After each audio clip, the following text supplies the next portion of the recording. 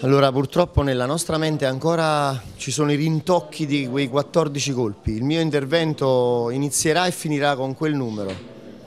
Contarli significa stampare per sempre nella nostra mente, nei nostri ricordi, il sacrificio di questo ragazzo innocente. Allora, o la finiamo di fare demagogia e cominciamo a fare tutti la nostra parte, oppure la nostra indignazione deve essere tale da scatenare una rivolta civile. Questa città non può tollerare che muoiano i suoi figli. Questa città non può tollerare che ancora tanti beni confiscati non vengano riutilizzati. Questa città non può tollerare il degrado al quale si è sottoposti quotidianamente.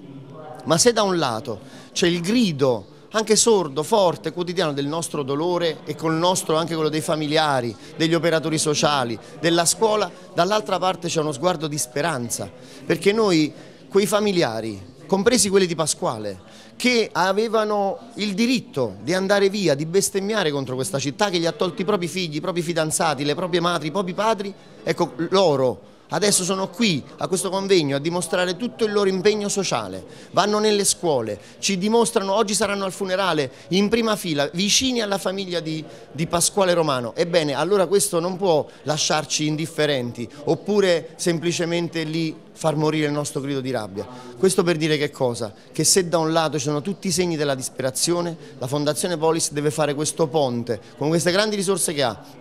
Magistrati, forze dell'ordine, familiari delle vittime, operatori sociali. Oggi il mondo dell'avvocatura, ben 500 avvocati hanno aderito alla nostra iniziativa. Con tutte queste forze la Fondazione Pol.i.s fa un ponte tra il dolore, la bestemmia, il lutto e la speranza che la nostra terra possa essere vivificata da una nuova legalità, fatta da questi protagonismi, i primi fra tutti quelli dei familiari delle vittime. Noi ci candidiamo ad essere loro veicolo, noi vogliamo scomparire perché bastano loro. In tutti gli interventi stamattina è stato sottolineato, enfatizzato il ruolo dei familiari. Questa città ha un grande miracolo, i familiari delle vittime. Questo miracolo lo dobbiamo portare in tutto il paese perché dice che Napoli ce la può fare.